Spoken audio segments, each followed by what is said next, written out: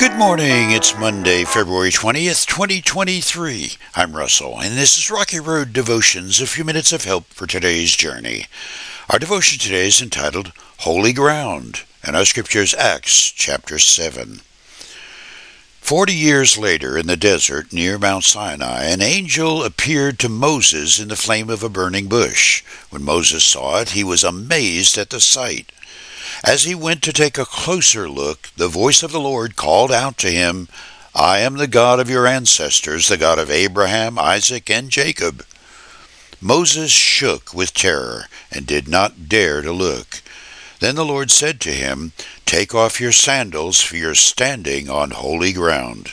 I have certainly seen the oppression of my people in Egypt. I have heard their groans and have come down to rescue them. Now go, for I'm sending you back to Egypt."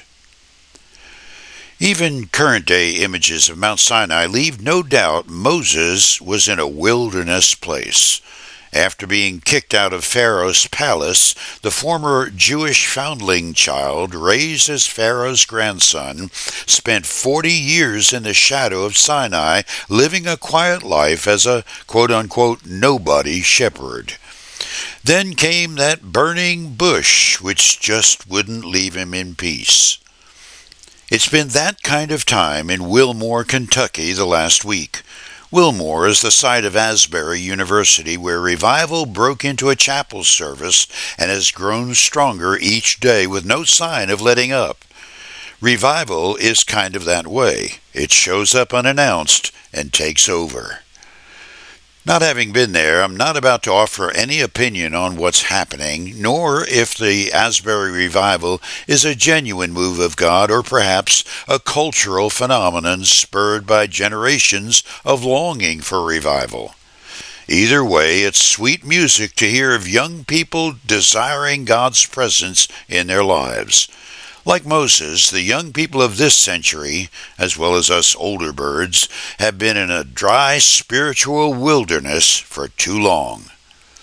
My prayer is that this local event in Wilmore spreads like a wildfire across this nation and the entire globe. May there be a new awakening to God's presence, love, and holiness. May the fire of heaven's glory light us up to prevail against the gates of hell. For you today, one consistent fact about revival is that it always begins with brokenness, a heart that cannot live in its own death-loving sinfulness any longer. That is the place where God shows up, and it's holy ground. And that is exactly what John the Baptist meant when he shouted out from a wilderness, "Prepare the way of the Lord." What way? It's that pathway straight into our hearts so he can revive us.